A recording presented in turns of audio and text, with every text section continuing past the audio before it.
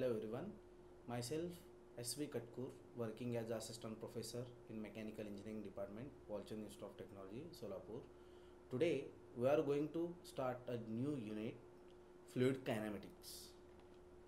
At the end of this session, student will be able to describe fluid flow. These are the contents where today we are going to discuss.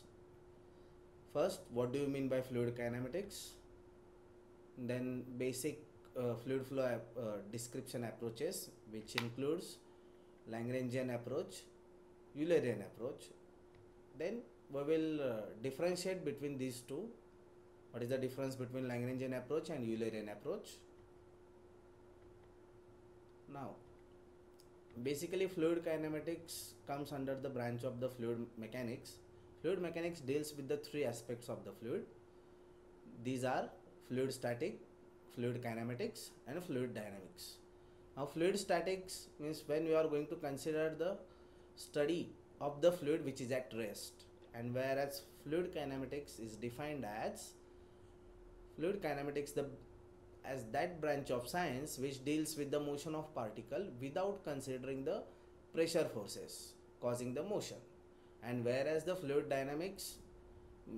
in fluid dynamics we are going to consider the pressure forces also. That is the difference between fluid kinematics and fluid dynamics. Moving towards the next.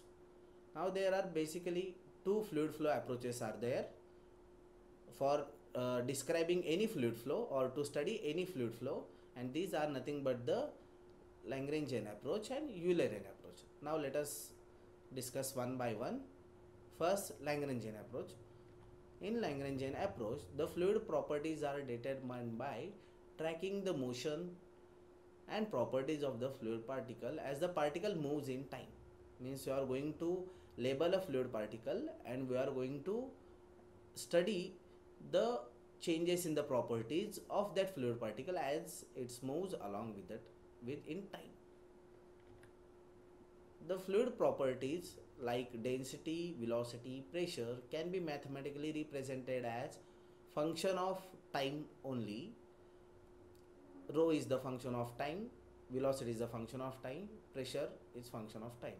And these all properties are associated with the single particles, because we are going to track the single particle, we are going to label a particle and we are going to study the properties as that particle moves along with the time in the flow. And these properties are associated with the single particle.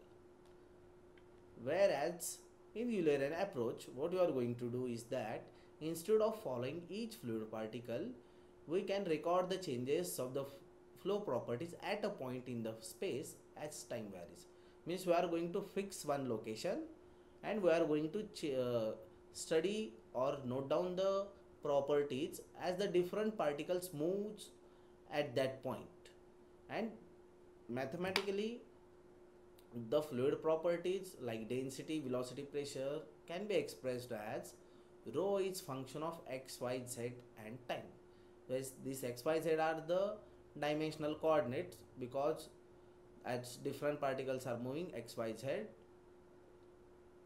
this velocity is the function of the x, y, z and t, and pressure also is function of x, y, z and t. These properties are of different particles but at the same point. We are going to fix the location according to the concept of the Eulerian approach. This is all about the Lagrangian and Eulerian approach. Now we will discuss the study of the same with example. Now this is the example.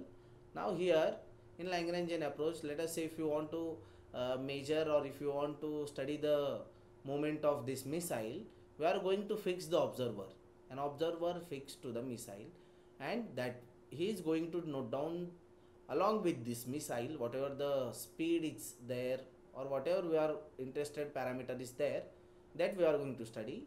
Whereas in Eulerian approach, that man will be stay here and he is going to observe as that missile will move forward, but he is fixed where the observer is moving along with the missile. That is the basic difference between the Lagrangian and Eulerian approach. Now think on that, which method is easier to describe the flow of water through the pipe. Now you know the basic two types, that is Lagrangian approach and Eulerian approach. Out of these two methods, which method is easier to describe the flow of water through the pipe? The answer is Eulerian approach. Why? I will explain with this example.